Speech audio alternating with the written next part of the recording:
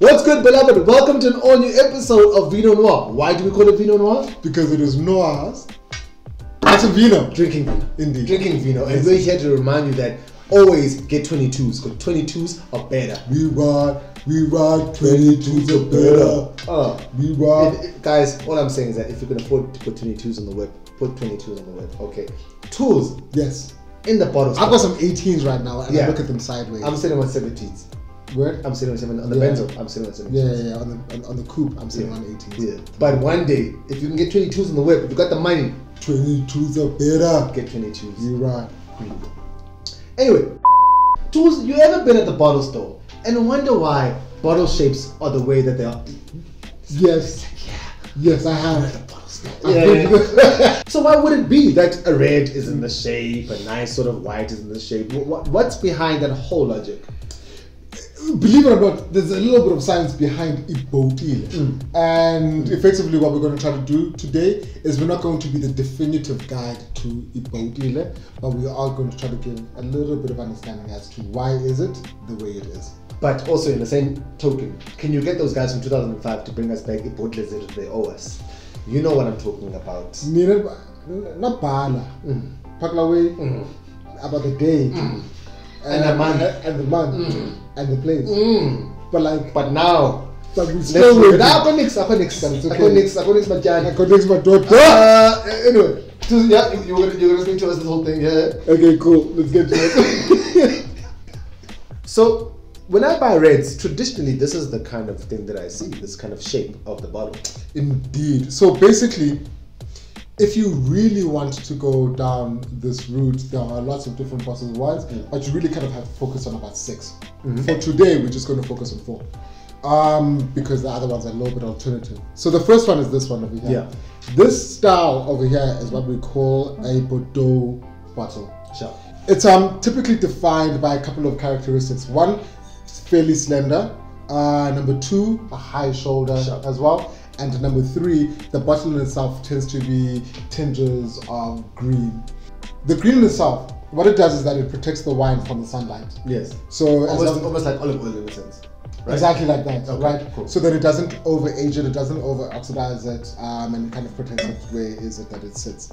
Also, you will tend to find wines that are more bordeaux-y, so your Cabernets, your Merlots, Cab Franc, they would sit in this type of bottle over here. So tools, why the slanted shoulders? You call them slanted shoulders earlier on. Why this? What's the preservation of this? So what's the idea behind this? So basically each region likes to define itself through certain characteristics. And bottle shape is one of them. So like the other one was Bordeaux, this over here is Burgundy. The Burgundy bottle is defined a little bit by more of a slanted shoulder, and this is where you would find things like Pinot Noir, Pinot Gris, Chardonnay, the wines that tend to be a little bit lighter. And the typical color of this over here tends to be a little bit tinted, but also it's not weird to find it in something that is more clear. Okay. For me, the most intriguing bottle of the whole, the Shaza. Yeah, it's shampoo, shampoo,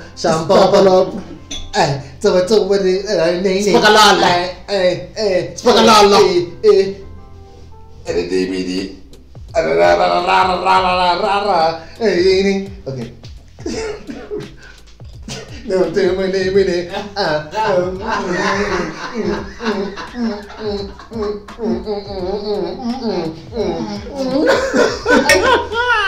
Okay. Hey, drink responsibly, man. Every day. Get your shit together. Fucking hell. For fucking sakes. Pass out on your mate's couch. I didn't die. You're so old, bro. Is there something wrong? Don't say that. Don't say that, brother.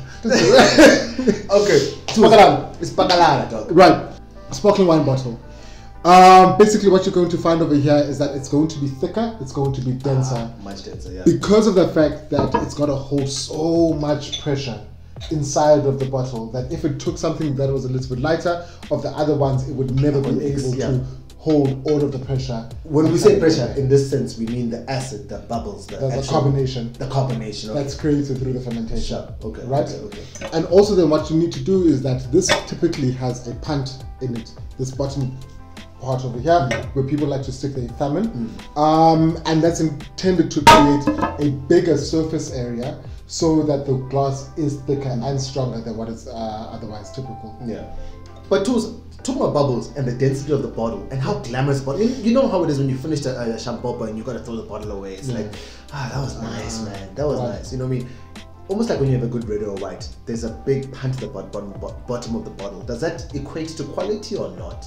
I think that what happens is that every brand, every label, every house tries to make their wines a little bit more distinguishable than the last, and so that you use any parts and components to be able to make people remember you. It's not necessary for still wines to have a deep punt, but it's become a vanity thing because it now becomes a lot more expensive to make a bottle that has got a punt in it than it would be typically. Is it safe for me to assume that if you spend money on the bottle, you spend money on the juice? Woo! I don't want to be controversial. That's a or anything like that. But is it a safe assumption to make, or is it not? It's a gigantic call. Look, there are a couple of things that give you a good indication of whether or not a bottle of wine is expensive, or not expensive but good, right? So normally, if the juice inside of the bottle is not great, you're not going to spend a lot of money outside of the packaging itself to try to justify it. Makes perfect sense. So if you find that labels or houses are spending a little bit more on the bottle, you know, instead of putting a screw top on, which is a little bit more efficient cost-wise, they'll go ahead and seal and put on a cork. Instead of giving us thin, flaky bottles, they'll create something bigger and denser. Instead of giving us a flat punt, they'll give us a full deep punt.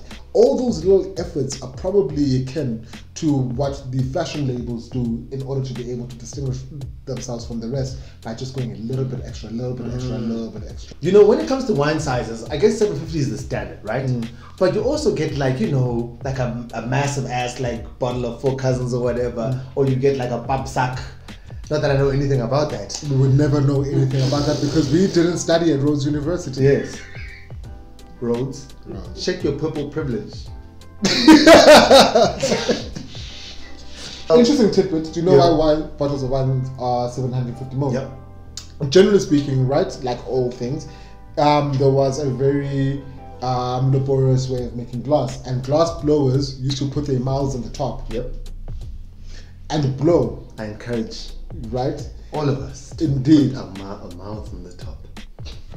I can already see Jess shaking her head. But somehow, I know this will make it to the final edit. Oh, sorry, Jules. Yes. And because of the fact that they used to make all of these bottles by hand, the general average lung capacity is 750 mils. So it's really dictated by how much the average person can blow to be able to make an open vessel. Tools, whether it's in 750 mils, whether it's in a pap sack, whether it's in a can, this thing should be consumed by everyone who's got an interest in it and anyone who has, like, you know, a liking for it, right? Look, man, I don't know how, and I don't care how is it that you choose to consume your wine. And also, all I need you to do is make sure that it is South African. And with that, as you sit and you sip, know every day that it is indeed BX.